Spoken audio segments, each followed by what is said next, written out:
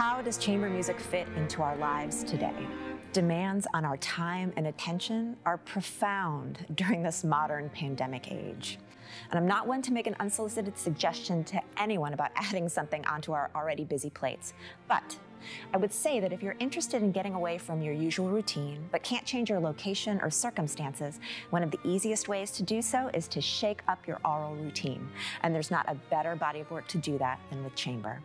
When I find myself needing what I call a brain defrag, when I have too much going on in my head, I listen to string quartets, particularly those by Philip Glass. When I want to feel energized, I turn to Ravel or Shostakovich.